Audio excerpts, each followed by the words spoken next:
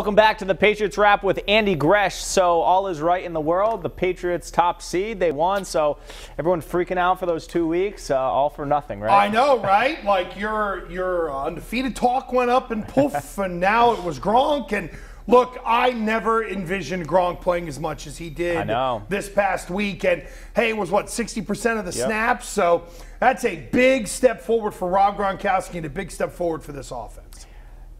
When he's back in the lineup, you saw it last night, just how much more it ticks. Waiting on Edelman, we don't know when he's going to return, but now that Gronk's back, are they 80% there, 75%?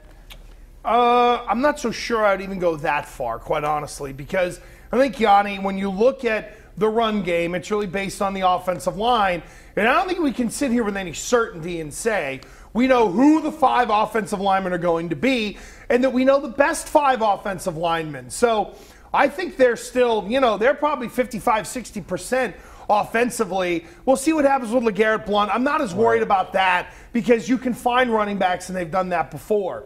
You need Edelman back. But more importantly, you need Edelman back to be him.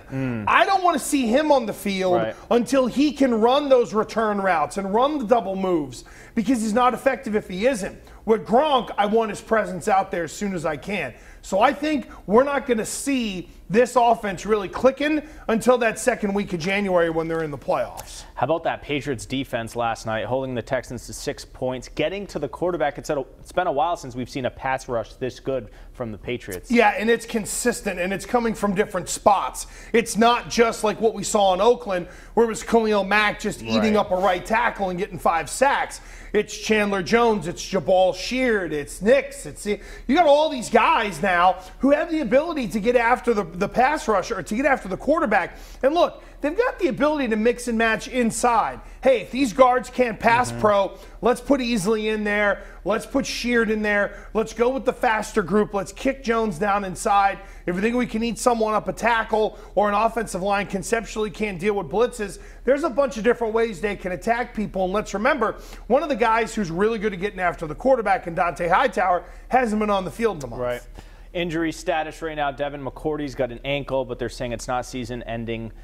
We talked about LeGarrette Blount. Easily went out. Are you worried about the health going forward? Oh, absolutely. You have to be, because that's the biggest factor for every team right now, is what is the health moving forward. And the teams who are going to get healthy are the teams that are going to trend.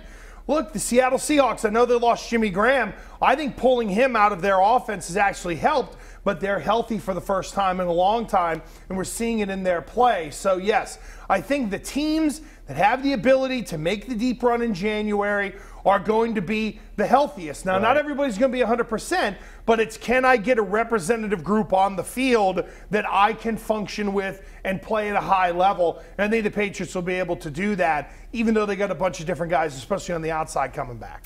All right, we're just getting started with Andy Gresh. Coming up on the Patriots Wrap, we'll check on the rest of the day in sports and more from Gresh on the rest of the NFL, including the Bengals and Broncos. If you don't ask me about Shady McCoy, I will take it out on you. All righty, we'll do that right after this.